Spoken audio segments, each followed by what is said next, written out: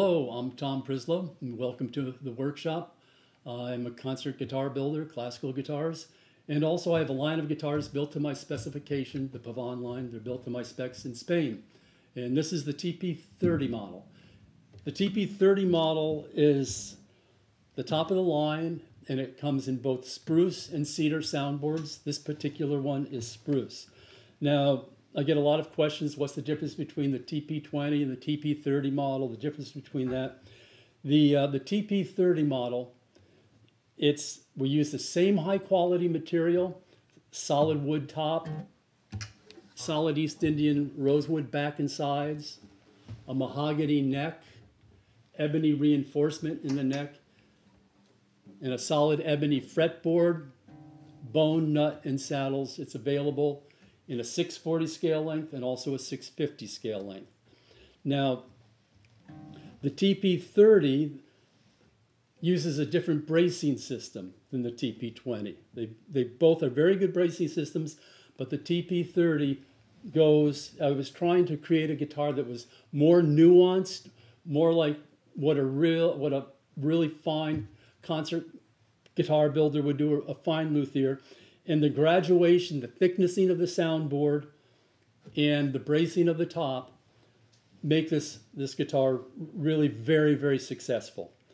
The harmonic bar is straight across below the sound hole, and I've introduced a treble bar that comes from the center of that bar, of the harmonic bar, and comes at an angle down like so on the treble side of the guitar. And instead of using a 7 fan brace system similar to a Taurus, I use a 6 fan brace system on this. I drop off one of the fan braces on the treble side because there's enough stiffening and strengthening already with the treble bar that I don't want too much stiffening. I want to have it open but responsive, so I dropped off one of the braces there. I then use chevrons, what we call, and these come up like so. And the chevrons stiffen the guitar and reinforce it, the soundboard, but at the same time, they make the soundboard work as one unit very nicely. They kind of tie it together, and at the same time, they reinforce the structure of the wood.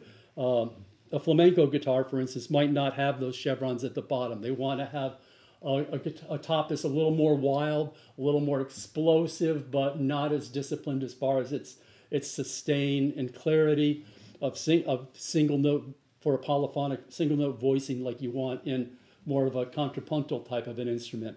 So those chevrons give it that stiffness. They let this top move in a focused way. Underneath the bridge area here, the soundboard is thicker and it thins out more toward the sides of the instrument.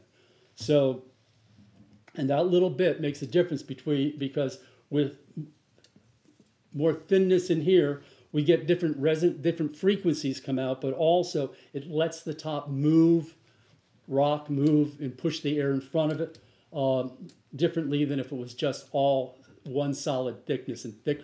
Saddle, as I said, and the bridge are bone, and I do all of the setup work myself. I don't wholesale these guitars to some other music stores that would then raise the price and sell them to the public. And that's for a number of reasons that I deal directly with my customers.